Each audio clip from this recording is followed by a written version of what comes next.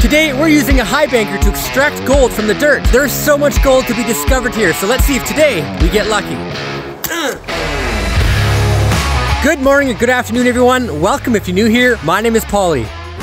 So here's the homemade Highbanker. It's made out of aluminum, so it's super light. We have a long sluice to recover as much gold as possible. And no, there aren't any legs for this Highbanker because I don't want to carry the extra weight, and I really don't think it's gonna make that big of a difference having it completely even. But we do have rocks and logs to improvise with. So the box is adjustable. You can raise this high or low, and you can actually add more holes if you really need to. Now you can find nuggets here bigger than the holes you see in this punch plate. So what we'll do after is just detect the tailings just in case. But realistically, we're probably not gonna find any nuggets today, but you never know. Okay.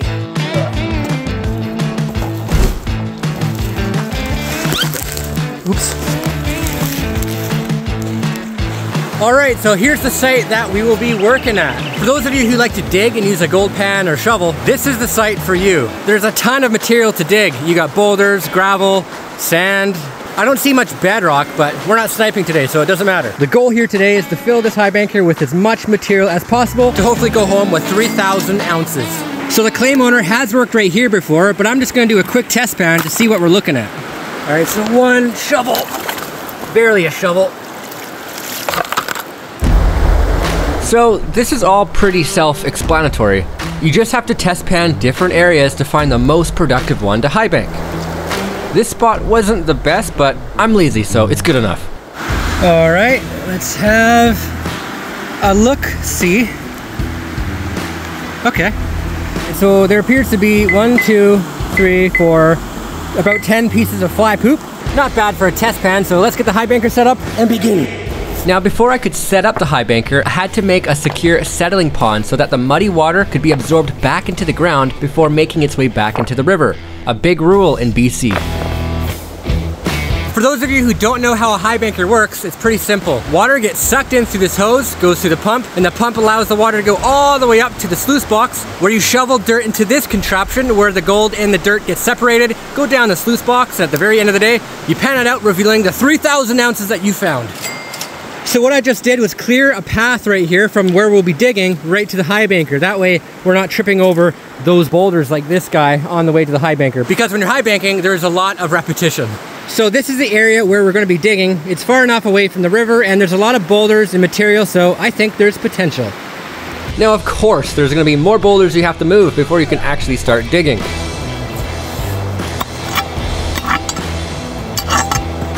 And if you guys know me, I'm not the biggest fan of digging.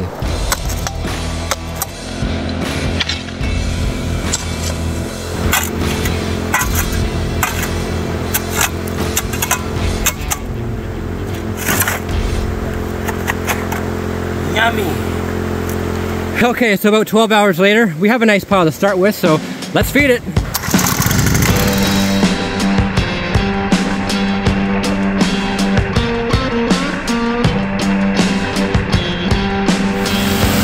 So just like the gold dredging videos I've made, there isn't really a lot of opportunity for entertainment. There's just a lot of shoveling and complaining how dirty the dirt is.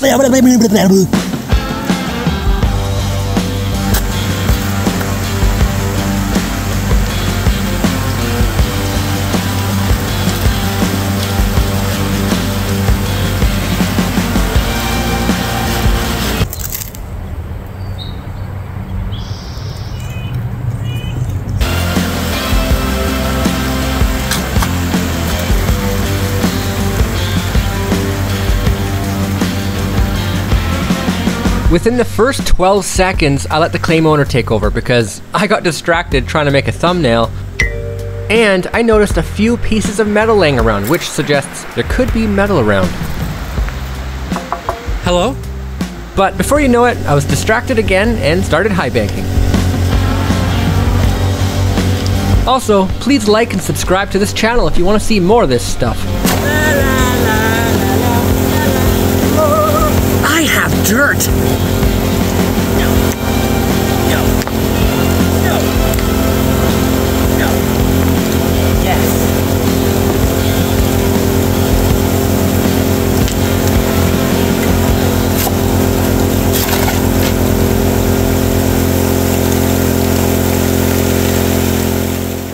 Alright, so because we ran out of gas, we're just gonna have a quick little break and see how we're looking. What's super interesting about this gold claim is that this is a rock. Now, if we're not seeing gold right away in this top riffle, not to worry, because we are trying to actually capture it up here. But because the gold here is so fine, we might not be able to see anything. You gotta look really, really close to see if you can see any gold. Yeah, I don't see anything just yet.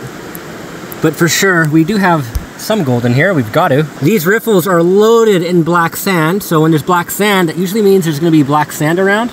And it looks like the riffles aren't clogged, so we have really good flow. Now this banker of highness is only a prototype, so we will be fixing out the bugs over time, and my levels of high banking is very not lots. I've only done it once with Brian, once with Dan, and maybe once or twice in Nome, Alaska, but even then, I had no idea what I was doing. Now I need a name for this high banker, so if you have any name ideas, leave a comment below and we might just choose you, Pikachu. So because we actually have a lot of black sand in here, I kind of want to get rid of a little bit of that.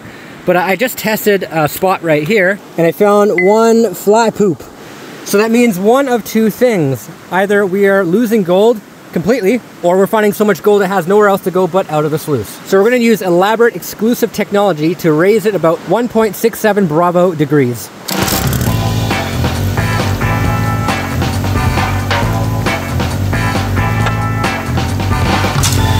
I appreciate you all cheering me on as I attempt to look like I know what I'm doing. I do feel good that I'm at least putting the dirt in the right place.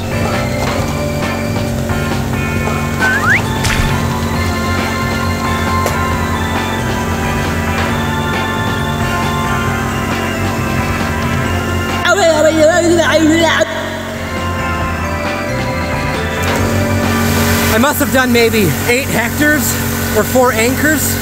It's definitely taken me a long time to push this much dirt through, so I hope we at least find 2 pieces of fly poop.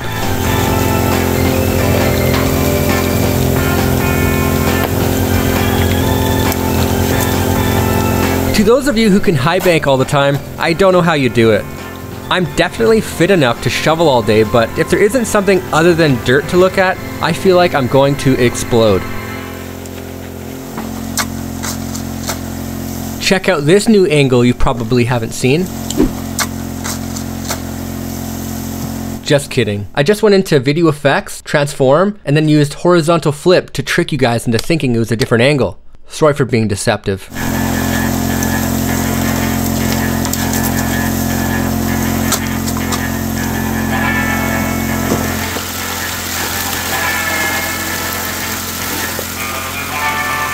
So we're done digging now, but we're just gonna let the sluice run for a bit to try to get rid of all the extra black sand we have to deal with.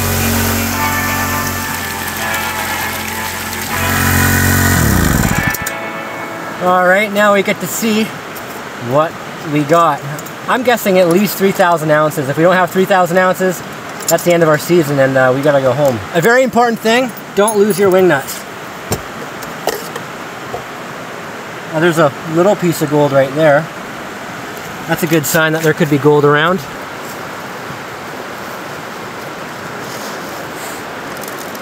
Okay.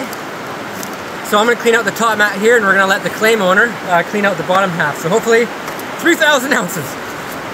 So a very important thing is you do not want to get your feet wet. So what I internally do is try to stand on a rock so you don't get wet. The most important part of this step is to make sure everything you're dealing with stays in the pan. You don't want the carpet to float away.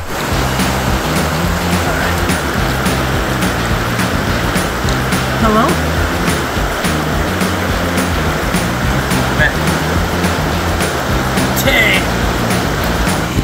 There's still a lot of black sand in here, but I can see gold showing up. So that's a good sign that there could be gold around. Lots of fly poops, but it's really hard to see actually. So lots and lots of fly poops in here. It's really hard to actually clean out because of how much black sand is in there, but the top mat, it's not looking teabag.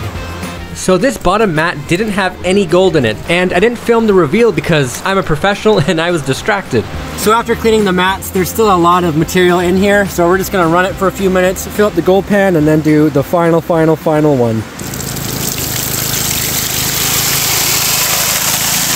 Okay, so after cleaning the top mat and the 2 bottom mats, this is the gold we found. I thought for sure we'd find a little bit more, but hey, that's still not bad. Being that we lost only 1 piece of gold at the very end of the sluice, and we actually found 0 gold in the bottom mat, I say it's pretty successful. The fact that we're holding 99.9% of the gold in the material that we are running through the sluice is good. I have found a lot of nice gold along this river. Some places will be holding the gold and some places won't be, and unfortunately that's prospecting. You'll hit some spots and then you won't hit others, and you just gotta keep looking till you find those good deposits. Now this spot where we were digging does have gold, but it's not the amount of gold I would like to get. So if I'm gonna use this Highbanker in the future, I'm gonna make sure I do a lot of panning and a lot of detecting to try to narrow in on a spot where it would be, you know, more beneficial than today. Now with that being said, I don't think this is enough gold to weigh, so I'm just gonna end the video right here. If you enjoyed this video, chances are you're going to enjoy what I've previously posted and what's coming in the future. I have a lot more content coming out, especially as the water gets drier and the